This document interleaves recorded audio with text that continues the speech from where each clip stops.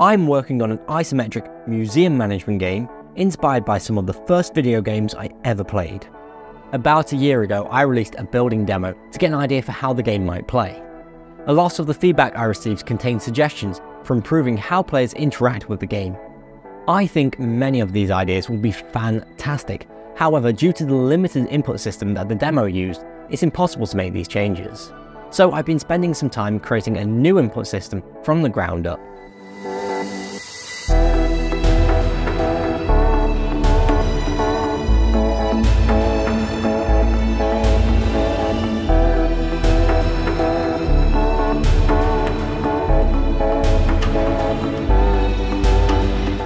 How's it going, everybody? I'm Lewis, also known as Skeffles, and welcome to the 9th devlog for my museum management game.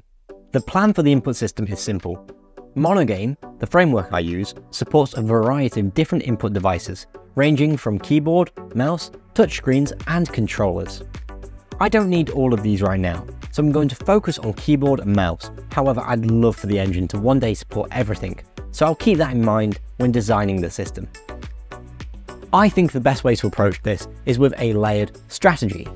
Each device has a set of basic inputs which can be used to create intermediate actions. Those actions can then be combined to create more advanced behaviors. For example, a mouse has buttons which can be up or down, and it has a position. These inputs can be used to track if the mouse has been clicked and if the mouse has moved. These can then be combined into a click and drag behavior. I want to go through how all this works, so leave the video a like and let's get into it. I began by looking at keyboard input. Keys are essentially buttons, so everything that works with them will work with devices with buttons, such as controllers or a mouse.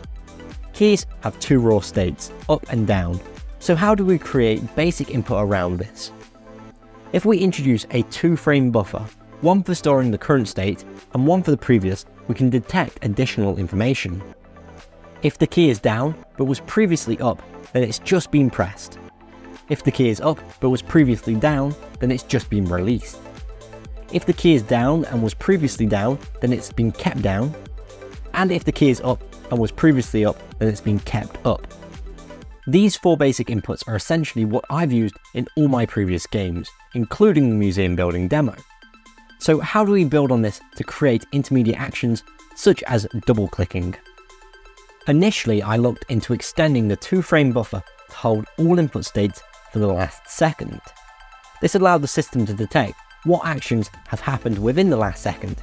However, detecting actions in such a large buffer proved trickier than I expected, and it was a waste of memory. This led me to research how operating systems handle input. Often time is used to track how long an input lasts, and compared against triggers to work out which actions should take place based on the current scenario.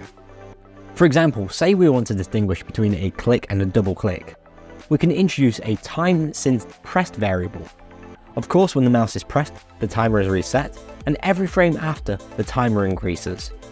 When the mouse is pressed again, the timer is compared against an operating system constant called double click time. If the timer is within the time, then it's a double click, otherwise it's just a single click.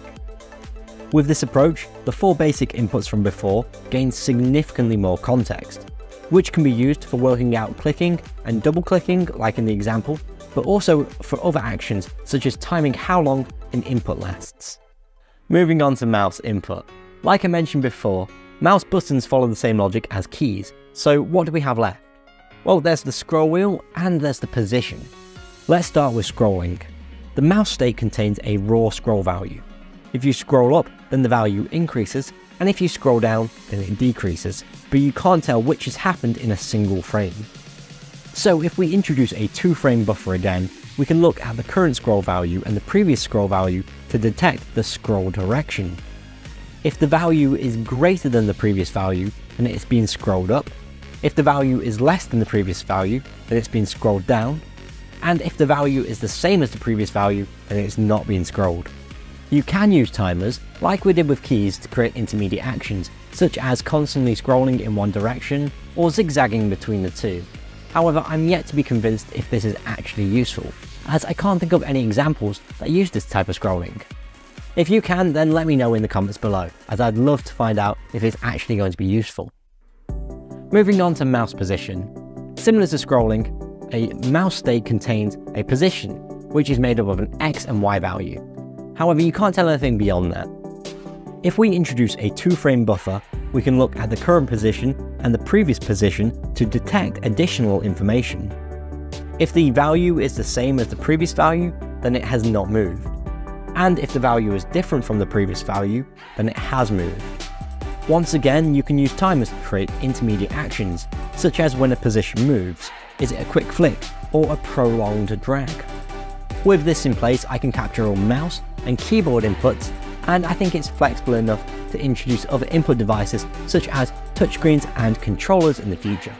I'm now looking to build up an input eventing system around all of this, with a view to recreate the demo from last year, but with all the suggested improvements. As the input on the demo is refined, it should hopefully get to a point where it's locked in, and I can move on to more game-specific features, which I want to create a roadmap for soon. I hope you've enjoyed watching this devlog for my museum management game and its input system. Leave the video a like to let me know you did, and subscribe for more great game development content like this devlog explaining how to rotate an isometric world. Thanks for watching, goodbye.